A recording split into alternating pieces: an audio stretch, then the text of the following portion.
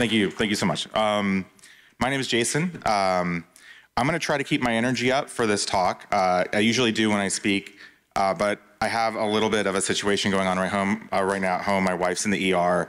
My kids are watching my other kids, and I've done 4 talks this week already. So I'm going to try to keep it up, but if I'm a little bit less than super Jason Haddix, I'm sorry.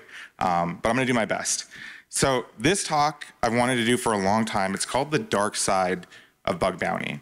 And it is a collection of notes around the kind of worst possible scenarios that can happen in bug bounty programs. So we did a little survey originally about like what you guys do, but there are 4 primary types of people, or 3 primary types of people in the equation of bug bounty. So there are bug bounty hunters, people who find vulnerabilities. How many bug bounty hunters do we have in here? Okay, good amount. There are program owners, so they work at the company that runs the bug bounty program. Who are those people in the audience? You could be triage, you could be program management, you could be vulnerability management, stuff like that. And then you have people that work on the platform that do the triage, or the platform people in here, like BugCrowd, Synac, HackerOne, Integrity, things like that. Do we have any of those people in here? You wouldn't raise your hand. You wouldn't want to raise your hand for this one. I'm just kidding. Okay, so why am I uniquely situated to give this talk? Because I've been on all sides of the equation. So I am ranked number 57th overall on BugCrowd as a hacker. I have been hacking on BugCrowd for a long time. Recently, I've started to build up my rep on Integrity as well. I've done HackerOne live events. I've done BugCrowd live events. I'm pretty much well-versed in the hacker area of bug bounties. I have also been on the platform side. I worked at BugCrowd for 6 years, 4 of them as the head of operations, meaning I managed the triage team globally. So that means I got to see every bug bounty program that they ran. Through my tenure, I saw tens of thousands of bugs filter through the queue at BugCrowd and managed my teams to triage them. I have also known triagers that have gone to other platforms and stay in touch with them. So some of this stuff is not my direct experience. It's notes from other people on other platforms. I don't mention any platforms in this. I think that all the platforms have a lot of the same problems that I'm going to talk about in these slides. And then I've also been a program owner. I've run a multinational company as a CISO, and so I had to purchase bug bounty as a part of a security program, as part of a vulnerability management program and assessment program. And so we had to build a scope and deal with, running a program just like everybody else does. And so I've got to see this ecosystem grow from its infancy to its adulthood, and got to see every skeleton in the closet, basically. So we're going to talk about some of the notes I have. They're a little bit scattered, but hopefully they're fun to talk about. The first thing we're going to talk about is some of the really crappy things that are going on right now in the bug bounty industry in general. And this is kind of goes back to a thing that me and my friend talk about, is that a lot of people have pivoted from celebrating the creativity of the bug bounty hunters who are submitting really cool vulnerabilities and scaling your security program in a way that you really couldn't do before. You had to really consult with pen testers and stuff like that before. Now they're starting to exploit them a little bit. And so we're going to talk about 2 things that I think are kind of shitty in that way. You guys don't mind if I drop a curse word every once in a while, right? You're okay? All right. All right, so the first thing I'll talk about is AI. So right now, at all of the platforms, what they're doing is they're taking bug bounty hunters' attack traffic, and they're training AI models on this attack traffic. And what they're doing is they're building services out of it. They're building threat intel feeds for program owners to understand what type of attacks exist in hardware hacking, web hacking, all kinds of different hackings. And then they're also building vulnerability scanners out of training off of these models in this attack traffic. And what's happening is that they're basically stealing attack data and research data from researchers, and they give no payments to the bug hunters for this. We get nothing for it, basically. So for instance, I find a 0-day tomorrow on SAP or something like that, and I submit it to a bug bounty platform. They will automatically train on it with the attack string I used, and then they'll either turn it into a threat feed or a scanner, give the benefit to all of their customers, but never give me any kickback on that vulnerability. So I only get paid once, and maybe they found hundreds of thousands of instances of that vulnerability. So this is a really shitty part of the industry, and I'm hoping that this changes. I'm hoping that we can move towards a model where if that happened and I didn't have access to a program where I couldn't submit that SAP vulnerability, that they would automatically be able to tell me and say, hey, we did locate this on 35 other customers. Here's a 20% kickback, right? Because it was your vulnerability research. So this is how I'm hoping this changes, but right now there's no indication that that's going to happen, and they will continue stealing from bug hunters. Another one is cloud WAFs. So in the industry, obviously, you have companies that are cloud-based web application firewalls or cloud-based protection suites.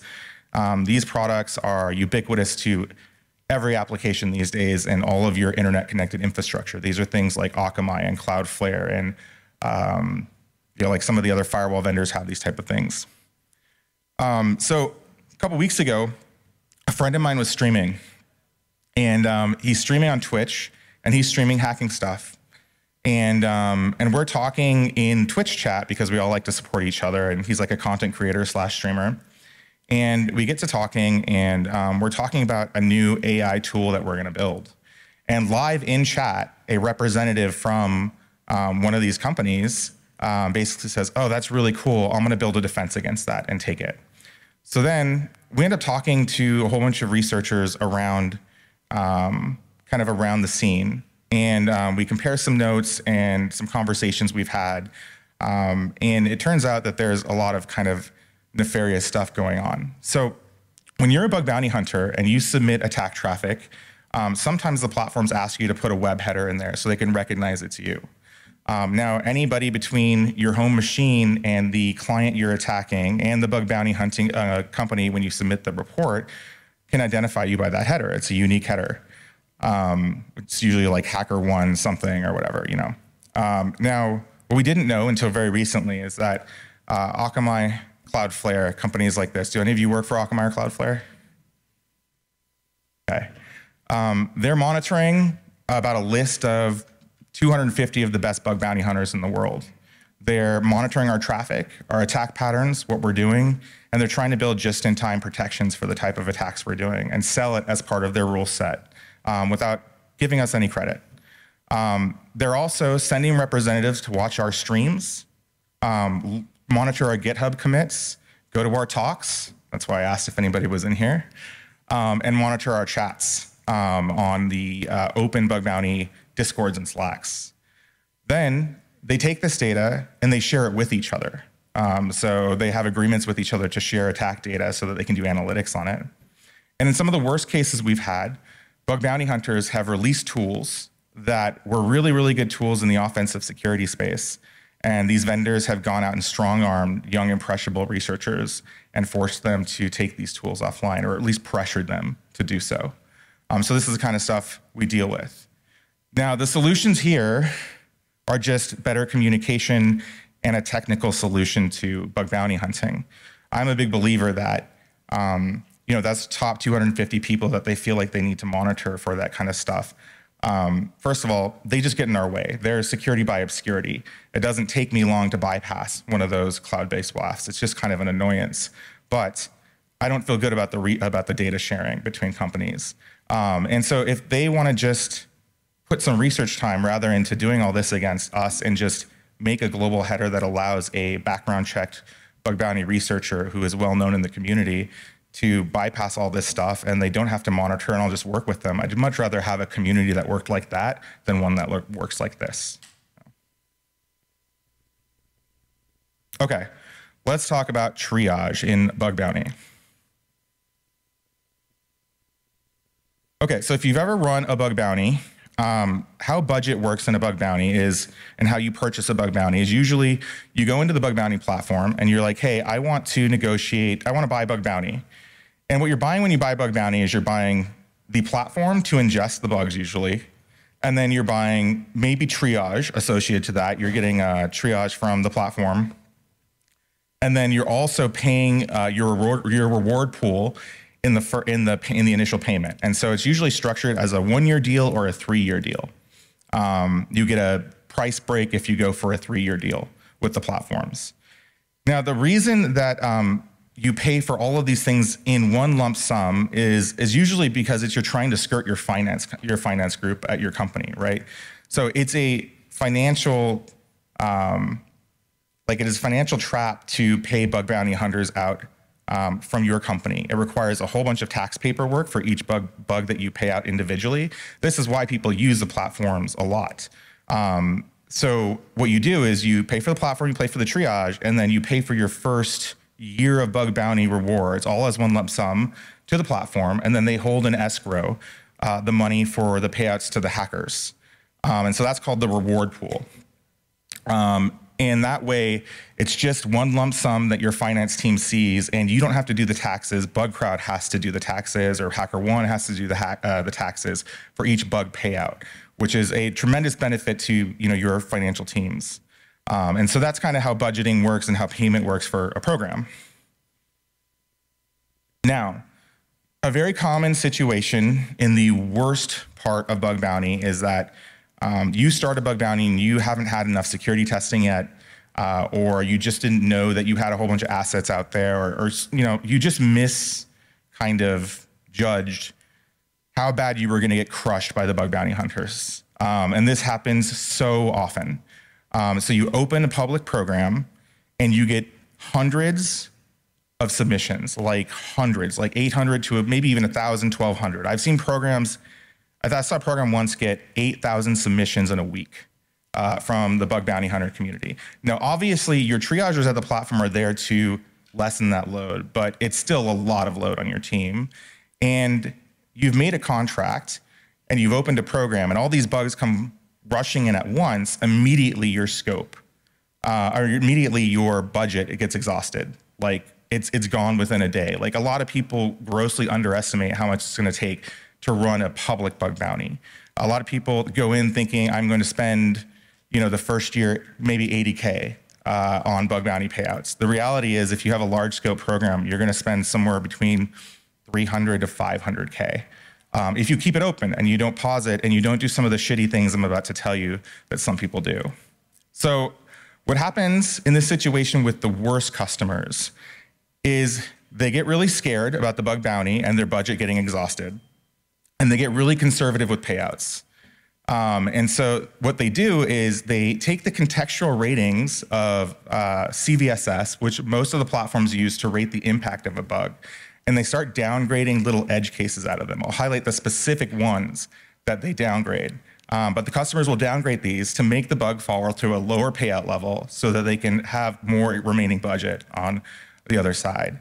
The other way that they try to protect against budget exhaustion when they get crushed by a bug bounty program is they try to group bugs together. So instead of individually paying out every XSS that they find, they'll be like, oh, we're just going to pay out the first few, and we're going to say that holistically XSS is a problem, and we're not going to pay out XSS anymore. And they're going to say, oh yeah, it's because of a framework level problem, and once we fix the framework level problem, all XSS will be fixed, which is a bunch of bullshit.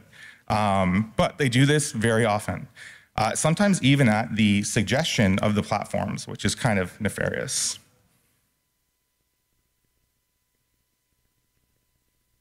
So in triage, clients get in the loop with the triage after the platform does. So the platform triager usually helps rewrite the bug,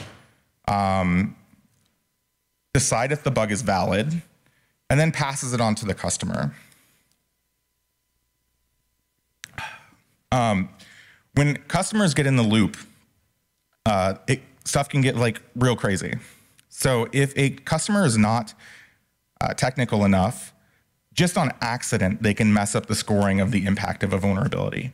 And most often, either the nefarious downgrade of a vulnerability or the accidental downgrade of a vulnerability, sorry about the typo, is in 4 sections in CVSS 4. It's the access requirements, attack requirements, user interaction requirements, and privilege requirements in CVS version 4. These are all dials that you turn on CVSS version 4. And whether you say that access, you need to have network access, or you need to have authenticated access or something like that, the bug severity goes up and down. Now, a lot of customers make the first mistake just because they don't understand CVSS. They say, oh, the privilege requirements are that you have to be authenticated. And they consider that not self-sign-up. They consider that employee level access. And so they think, oh, well, they had to register for this they had to self-register for the site to get access to this function and then hack this site.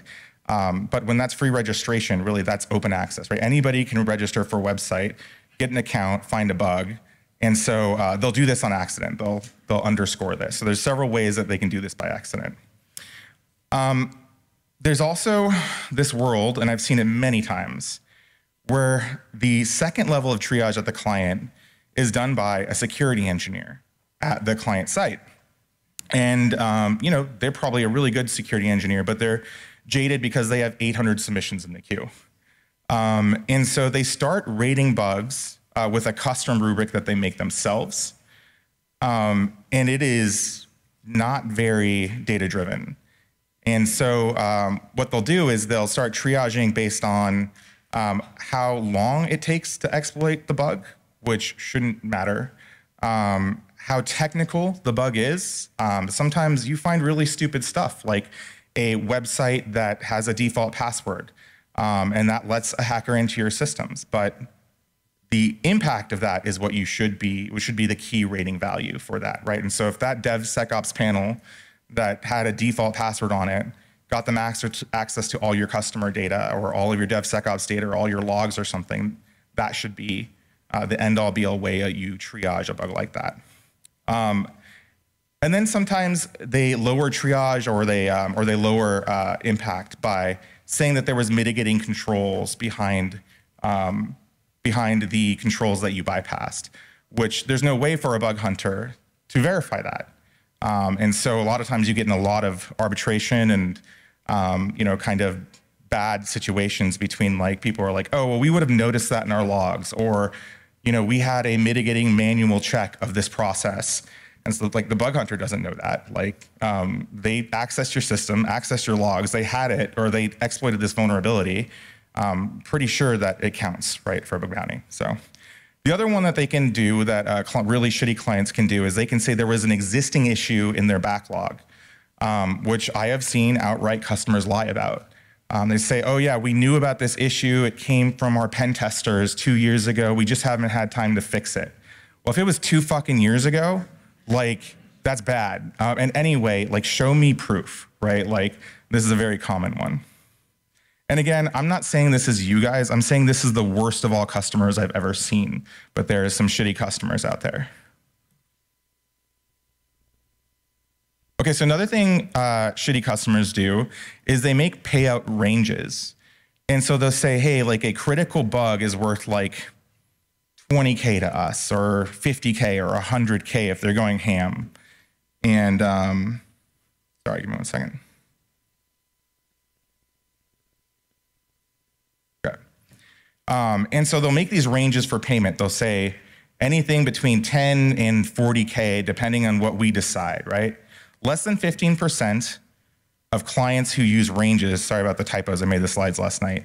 Less than 15% of clients who use ranges pay anything above the minimum of that range ever. You have some gold star customers who do that, like Google and Meta, and they really have a vulnerability rating board internally in the company. But most of the time, they just pay the bare minimum. And so setting your expectation that as a career hacker who's gonna do bug bounty, you can really get kind of skunked on what you think is gonna be a great program, and then you get wrecked. This is very common right now in the Web3 space. So there are a lot of Web3 bounties that want to make a splash in the press and say, if you can hack our crypto system, we will give you $1 million. There's several of these going on right now. And then I've had several bug hunters break into their sites, get all their customer data, have the ability to backdoor their algorithms, and basically mess up their whole exchange. But because the bug wasn't a crypto-related bug, like a smart contract bug, because it was a web bug, they got paid 20K instead of $1 million. And so there is some really shady stuff going on like that right now in the industry. And those $1 million payouts, they're mostly for marketing. They're mostly a marketing ploy to make the company look like they're more secure. The only people I've seen pay $1 million bugs, at least recently, or close to $1 million, has been T-Mobile has a really forward-facing bug bounty program, and they've paid out really high rewards for bug hunters who did very specific things. All right, so some of these same things happen at live events. So if you've never been to a live event, how many of you have been to a live event before, a hacker live event? Cool, so some of you, yeah. So if you haven't been, live events at Bug Crowd, HackerOne, Integrity, Let's Hack, or Yes We Hack, they're basically giant hacker parties where you fly out a whole bunch of really good, really high scoring, really well-known bug hunters to a location, and they basically focus on a single company, and they increase the reward substantially for this period, and they open up new scope. Now, several live events, and you can talk to like a bunch of the bug bounty hunters, but several live events have been the most disastrous thing ever, where the client puts in new scope into the program for the live event and says, hey, we're gonna pay $20K per critical vulnerability. And then in 40 minutes, they get 40 critical vulnerabilities and completely exhaust the whole live event budget. And this is before, this hacking, you have 2 weeks before you even go on site to do some of this hacking. So the budget gets exhausted, like we saw in previous slides, before the live event really even happens.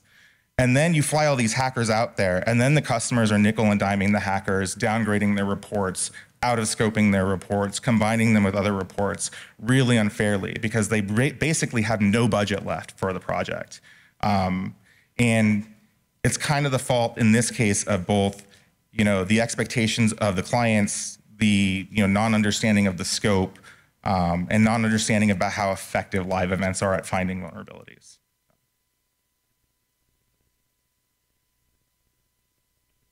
Okay, so there was a panel earlier this week at the Bug Bounty Village. There's a Bug Bounty Village here if you didn't know. And the panel was some of my closest friends on this panel. And so I don't want to like crap on them really, but they said something that really pissed me off. So basically I'm paraphrasing here, but they said like going public or tweeting or making the platform's job harder in any way will make them not want to work with you and not get invited to programs, which I think is a bunch of bullshit because we are the product. All you have, if you are a platform, is a goddamn web page. You don't have any way of finding vulnerabilities. The hackers are the product. And so if you think that sharing data between platforms and stuff is right and like kind of blackballing researchers, you have grossly not oriented kind of your whole company the right way. Your hackers are the only thing you really have. Otherwise, you're a glorified ticketing system. Now, this happens because platform triage gets burnt out. They handle hundreds of thousands of bugs a week. I mean, I've managed these teams, but it is a core need for that team to be the stalwart defenders of the hackers. The triage team at the platform needs to make sure at every opportunity the hackers are treated like rock stars and they are stood up for. Because if any time that any of these hackers decides to not work on the program, they have nothing to sell. And so this paraphrase here of those leaders at those companies really made me mad, even though I knew them. And so this goes back to the idea that the hackers are the product and they're being kind of mistreated in a lot of ways. On some programs, not all. The worst scenario of all time that's happened at least once documented was that internal triagers at a platform stole research from a bug hunter and then resubmitted it to other bug bounty programs in their own name. So this has happened at least once that we know of, and it is absolutely atrocious. And so it caused a kickoff of basically a whole bunch of process at this place where this happened. And so I would like to say that I thought that that was the only instance that ever happened was the one that got caught and publicized, but I don't think it is. I think that triage jobs, basically those people get to see all the research and they should be held to a very high ethical standard for keeping that vulnerability data private, so. All right. So another thing that happens in the bug bounty industry that's kind of crappy is celebrity, and I'm guilty of this. So I am an InfoSec celebrity. I have 160,000 Twitter followers. I connect with everybody on LinkedIn, but I earned it. I have been doing work and research for 20 years. And a lot of the big bug hunters earn it. But what it does is it creates a power disparity with newer bug hunters who don't have that celebrity. So let me give you some examples of the advantages celebrity gives you in bug bounty. Big names get big service. So for instance, if I submit a bug, I know Casey Ellis. He is the CTO of BugCrowd. I worked with him for 5 years at BugCrowd. If I think I'm being treated unfairly, if I really want to go out of my way, I can DM him and be like, yo, why are you guys being stupid? This is a good bug. I'm submitting it. Talk to the triage team. And so a lot of big name bug hunters have this power. They know internal employees. Some of them at the platforms get their own CS reps. So they get an actual CS rep assigned to them to help them get their bugs pushed through faster. So they'll get out of band or instant support. And basically what it means is that these people have like an unfair power dynamic to somebody who's just coming up, in which they earn some, but I still think there's a system in where no-name people who don't have any rep or any research to their name, but find really, really good bugs, which is the spirit of bug bounty. Anybody can find a bug. I mean, there was this guy one time who had never done bug bounty. He was a developer. I was working on the platform, and he's now a very famous bug bounty hunter, but he started off as a developer, and he found the most amazing SSO misconfiguration I've ever seen. Completely wrecked this program by basically being able to log in as anyone in their whole SSO kind of staple, anyone in the company. And that's the kind of bugs you want. You want people coming out of the blue and just finding amazing stuff. But sometimes it doesn't happen like that because nobody knows who they are. So there should be a better system for this.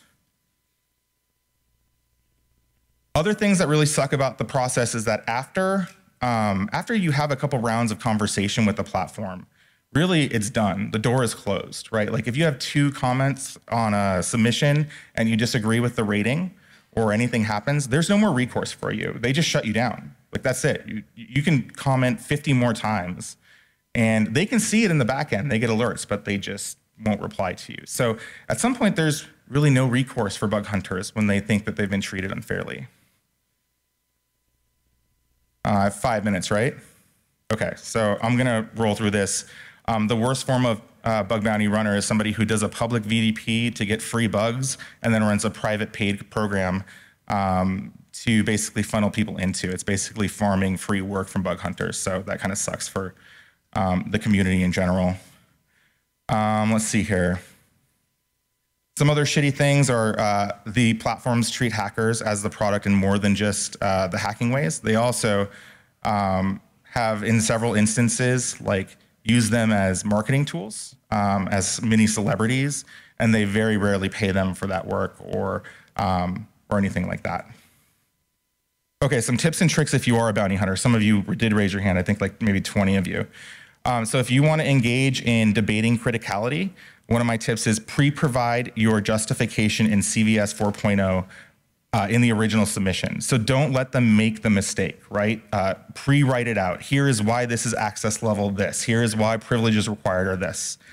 If you want your bug to get triaged with high impact, also do some research on what compliance they may be subject to and reference that the bug might cause them to be out of compliance with X, Y, and Z. And then write out your impact scenario in your bug really, really well. Scare the shit out of them if you can. Use ChatGPT if you have to do it. But do this and you will get paid more consistently. If you have a bug that is in a multi-use platform, don't submit it to everything all at once. Submit it to one program, get it paid, wait for a little bit, and then submit it to another program, and then wait for a little bit, and then submit it to another program to make sure that they're not doing anything nefarious, like sharing your attack strings among their customers, and just kind of visit and just kind of make sure that you can stagger your bug. A lot of times what customers will do is they'll say, oh, we're gonna make one fix, and it'll fix all these things if you shoot a vulnerability class at them. So if you stagger your reports, and then they give you that answer, or if you stagger your reports, they'll fix the one bug, and then you can wait a little while and send another one. And then eventually, if they say, hey, we're gonna do one fix for all of this, then you can test after that too. And then revisit all your old bugs for bypasses as well. Let's see here.